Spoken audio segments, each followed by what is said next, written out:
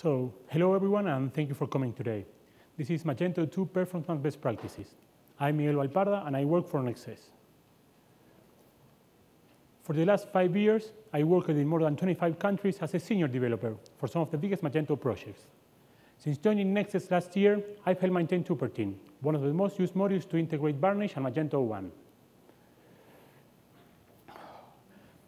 Early this year, I was nominated as a Magento Master in the Maker category for my contributions and for actively engaging with other members of the community. I'm also a Magento Certified Solution Specialist and the sysadmin in my free time. Last year, I had the chance to present during several key events, like Mint Magento Vietnam, Mint Magento Brazil, and Mint Magento Argentina about open source software and e-commerce. Also last year, I gave a talk about working and traveling around the globe during the last Developer Barcamp. Most of you already know Nexus, one of the most renowned Magento hosting partners. With over 8 years of experience, more than 40,000 sites, and roughly half of all enterprise edition installations, I think we have learned a thing or two about e-commerce. Today, I'm here to demonstrate the scalability of Magento 2 and how to boost your site performance with some simple changes. More sales doesn't need to mean more resources. All system-level configuration files will be online shortly to show the exact settings and configuration application variables we use to run our tests. We will also provide all benchmarking software configurations so any curious parties can reproduce our tests as desired. Now, enough with the sales talk. It's time to the tech part of the talk. To demonstrate the best practices, we did 3 pairs of software configurations. First, we tested a vanilla Magento 2 using PHP 5.6 versus the same software using PHP 5.6 and Varnish. Then, we did the same with PHP 7. And finally, we compared the vanilla Magento 2 using PHP 5.6 versus the vanilla Magento 2 using PHP 7. Now, to start, I will show you the hardware we use. This is a server anyone can go get right now. This is not a super server we set up for these tests. This is the bare metal, but underneath the hood, we did several customizations to improve the software we use to serve the content. To increase the read and write performance, we mounted frequently accessed file systems with a no-time attribute, and that includes home, var, and temp. We also use PHP FPM, an alternative high-performance method to run PHP-based applications. We also have keep alives enabled and gzip output compression enabled by default. From a database perspective, we use Percona server with extra DBs on all Magento plans. Most of the Percona configuration variables were specifically tweaked from Magento. From a security perspective, we disable all unnecessary system services. Trust me when I say all these servers have been specifically tweaked from Magento in every possible way. We try to keep everything up to date, and that's why we run nightly jam updates, and that includes the software we use to serve the content and the system kernel. Now, to the software. There you go. Some of these versions are outdated now, but at the time we did the tests, these were the latest versions, and that includes, well, Magento 2.0.2 and PHP 7.0.2. Since every store is different and data affects performance, this is the sample configuration data we use for all our tests. Now, we also applied the following standard configurations, all of which conform the Magento 2 best practices. Most of the code snippets you will see today were taken from devdocs.magento.com, the best place to get the official documentation. As you can see, this is how we configure Redis. This is quite simple and pretty self-explanatory, but if you have any questions, feel free to ask those at the end of the talk. Then, this is what we use for memcache. That's pretty simple too. As you can see, there are 2 types of PHP extensions, and both are supported. And finally, we enable production mode by running the following command. Production mode has a better performance because the static files are populated into the pub/static directory, and unlike developer mode, it compiles code. Developer mode will also be unsuitable for these tests because it's intended to be used only for development and not for sites who are actually handling traffic or taking orders. Now, 1 second, please. To keep our setup relatively simple, we installed Varnish, Redis, and memcache servers in the same physical server we were using as a web server. While installing these virtual servers someplace else can increase your performance, using it like this can keep our setup relatively simple. Now, benchmarking data without context has little value. And that is why I want you to understand what are we testing and how are we testing it. To do the actual testing, we use Siege. While we know Siege is not an absolute performance measurement tool, we believe it remains useful to see the results of any recent changes, and that includes code changes or server configuration changes. Siege is an open-source HTTP-based benchmarking utility that can stress test a web address or a list of web addresses with different levels of concurrency. Of course, Siege is not going to tell us how many people can be on your side at once, but then we still believe it's super useful to see the results of any recent changes and how it impacted the performance, for better or worse. With the help of Ashley Schroeder's blog post, we created the following script we use to automate the entire process. We use this script to run 5 tests at 1-minute intervals. As you can see, first we create the sitemap with the help of Ashley Schroeder's blog post again. Then we warm the cache with 50 concurrent users for 60 seconds. And then, after a minute, we started our own tests. We ran 3 tests for PHP 5.6 and 3 tests for PHP 7. We did 50, 100, and 300 concurrent users for a minute, both with and without varnish. More than 500,000 transactions were made during these tests. Again, in this context, transactions mean server hits, and that's really important because while Siege is not a software you should use for like absolute benchmarking, we are testing servers here and not how many people can be on your side. We will use the results of the test of the PHP 5.6 test as the baseline, and we will compare all the other results against this one. Before showing you the actual results, I will try to explain you the different SIG results. As you can see, this is a sample output you get after running Siege, where the transactions are the number of server hits. The availability is the percentage of socket connections successfully handled by the server. The elapsed time is the duration of the entire SIG test. The data transfer shows the sum of data transferred to every SIG simulated user. The response time shows the average time it took to respond to each simulated user request. The transaction rate is transactions divided by elapsed time. Throughput shows the average number of bytes transferred every second.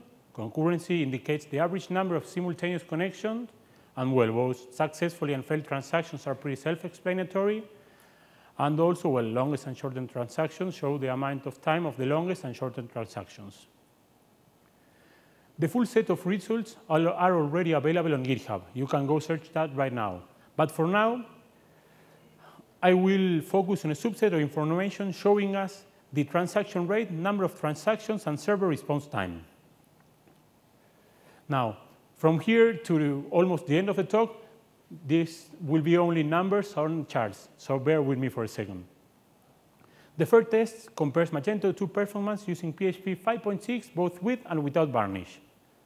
For PHP without varnish, the transaction rate was almost 50 transactions a second for 50 concurrent users, almost 70 for 100, and the same number for 300 users.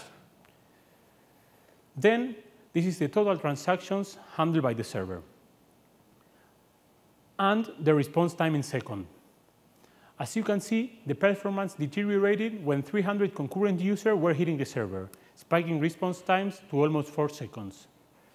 If we only used the first 2 graphs, we would have missed this conclusion because the transaction rate and the transaction handle were normal and the results within 100 and 300 concurrent users were quite similar. Now I'll move to the same test with varnish. While we are almost certain the performance will be increased and the server load decreased, the charts will show us the details. One thing to keep in mind through this test with varnish: Magento singles out varnish as their preferred cache solution. From the backend, there are only 2 options: files, which is not intended to be used in production, and varnish, which is the preferred caching solution.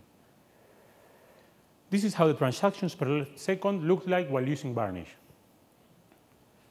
And this is how it compares to the same test without varnish.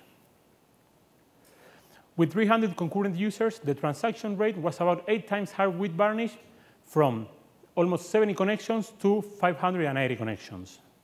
With 100 concurrent users, the transaction rate was nearly 2.3 times higher, and with 50 concurrent users, the transaction rate almost doubled with Varnish. These results pretty much speak for themselves, showing us how Varnish drastically increased the transaction rate of a server running PHP 5.6. Now I'll move to total transactions. With 300 concurrent users, transactions handled were almost 9 times with Varnish. With 100 concurrent users, transactions handled were likewise 5 times with Varnish. And with 50 concurrent users, the transactions handled were almost doubled. With Varnish, this server was able to handle 9 times the transactions versus a server running PHP 5.6 without it, handling 300 concurrent users without any performance decrease. Now I will confirm this with the response time chart. As indicated by the very flat red line, the response time was always the same when the cache was warm, 0.01 seconds, or 1/10 of a second. With 300 concurrent users, the response time was 377 times faster, and that's quite a lot. With 100 concurrent users, the response time was almost 90 times higher, and with 50 concurrent users, the time is 50% higher with Varnish. It's important to understand that these results show that Varnish is responding to most of the requests. This test, a 377 times faster load time won't probably be the result, but these tests speak for themselves. As you can see, the performance far outpaced PHP 5.6 without Varnish. Now, with all this said, I'll move to the world's best and most acclaimed language, PHP 7. This is the transaction rate. And this is how it compares with PHP 7 with Varnish. With 300 concurrent users, the transaction rate was almost 5 times higher with Varnish. With 100 concurrent users, the transaction rate was almost 2 times higher with Varnish. And then with 50 concurrent users, the transaction rate was almost 2 times higher with Varnish. Now to the total transactions. With 300 concurrent users, the transactions handled were almost 5 times higher with Varnish. With 100 concurrent users, the transactions handled were almost 1.5 times higher. And then with 50 concurrent users, the transactions handled were almost the same, 1.5 times higher.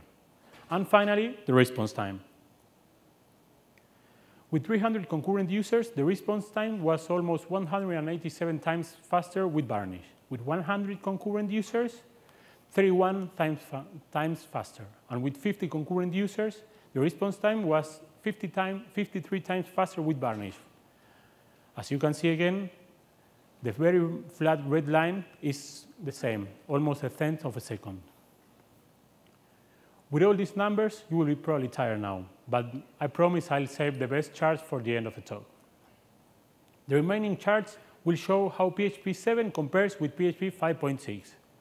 Now, this test is tricky. It's just like comparing Magento 1 running PHP 5.6 and Magento 2 using PHP 7 and Varnish.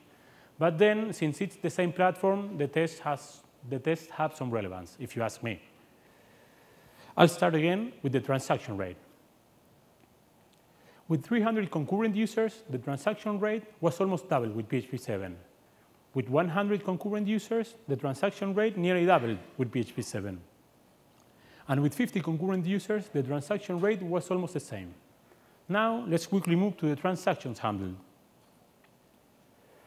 With 300 concurrent users, the transactions handled were 1.8 times higher with PHP 7. With 100 concurrent users, the transaction time was 3 times higher. And with 50 concurrent users, the response time was almost 3 times higher, as you can see in the charts. And finally, the response time. With 300 concurrent users, the response time was over 2 times faster with PHP 7. With 100 concurrent users, the response time was 3 times faster. And with 50 concurrent users, the response time was almost the same. Well, with all these results, while all these results are not as good as PHP 5.6 or PHP 7 running Varnish, this alone showed PHP 7 is twice as fast as PHP 5.6. Since most of the HTTPS pages and checkout pages are piped through Varnish, this metric is critical. For those of you wondering about the term pipe, It refers to whenever Apache serves the content directly instead of Varnish. This occurs whenever pages are served directly from the web server rather than the cache, such as checkout pages showing an order or a customer account. In this case, PHP 7 rather than Varnish is the real hero, which is why we recommend it over PHP 5.6. This is an improved Varnish alone won't give, and that is one of the things why we recommend using PHP 7. Now, we are getting close to the end of the talk, and that is why I want to conclude. From this data, it appears that Varnish plus PHP 7 is definitely the way to go. This is something all hosting companies should be offering as the baseline for Magento 2. It is also important to note how easy it is to configure Varnish for Magento, and this part is super important. You don't have to deal with this Varnish module any longer, like 213 or stuff like that. Now you can simply flip the switch in the admin panel, download the generated VCL, and apply it. It doesn't get much easier, and that is why I think most of you, or probably all of you, should be using Varnish as the preferred solution for full page cache. Now, this is the end of the talk. Thank you all for coming today. You can find me among the booths willing to talk to anyone. If you liked the talk, you can always invite me a beer, and if you didn't, okay, I'll invite one to you. It's not that hard. This was Magento 2 Performance Best Practices.